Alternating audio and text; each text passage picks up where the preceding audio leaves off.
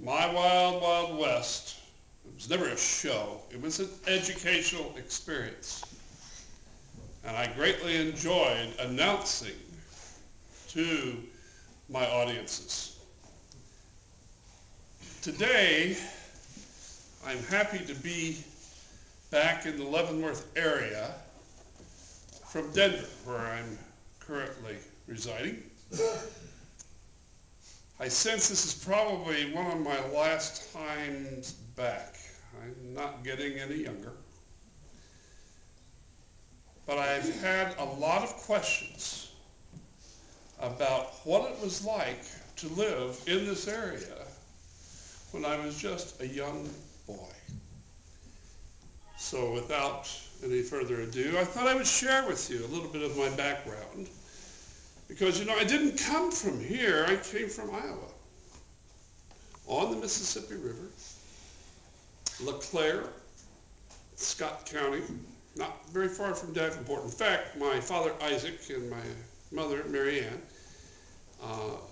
ran a stage line from Davenport to Chicago and back. And my father was also extremely active in politics as a Whig and an abolitionist. He'd even had some hopes of leading a group of homesteaders out to the west, even actually got started. And within a day it fell apart and he had to come back, and he was greatly chagrined over that. But I think the incident that caused us as a family to leave Iowa was based upon my older brother, Sam. Sam, I looked up to so much. He was about 7 years older than me.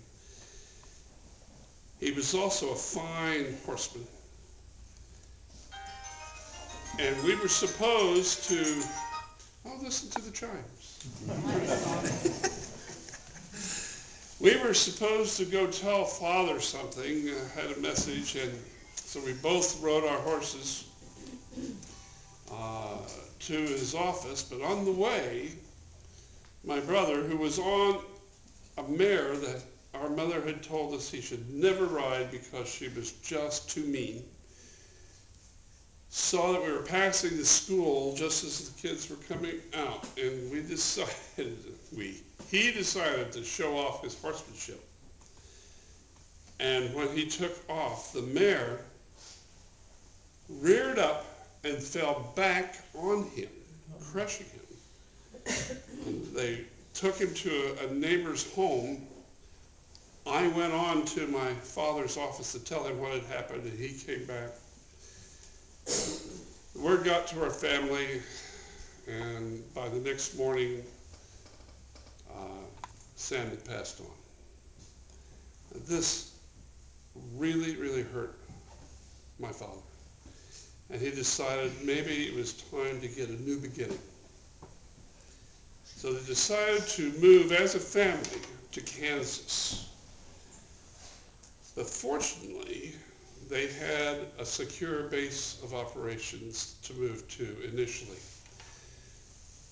We came by wagon and carriage across Iowa and Missouri to Weston.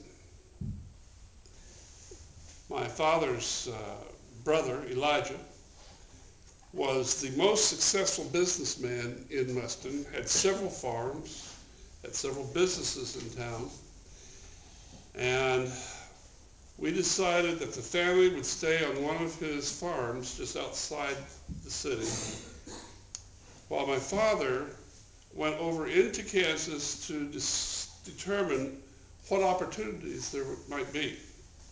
So he did so, had the opportunity to talk with the Indian agent of the Kickapoo Nation, which is just a little north of the Fort Leavenworth. And in talking with him, it was decided that he would build a trading post for the Indians. And that would be our family's new career.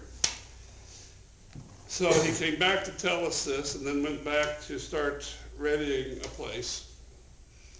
And got some goods, started trading, even though he didn't have everything built yet.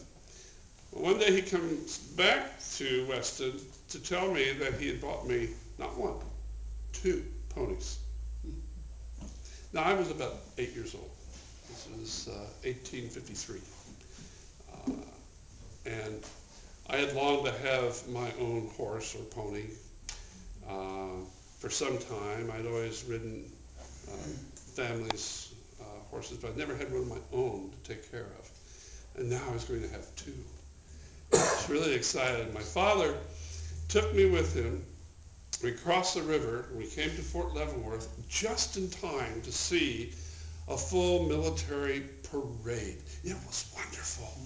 Oh, the bugles and the drums and the soldiers in their uniforms standing just so straight and proud. And when they moved all together. Never seen anything quite like that.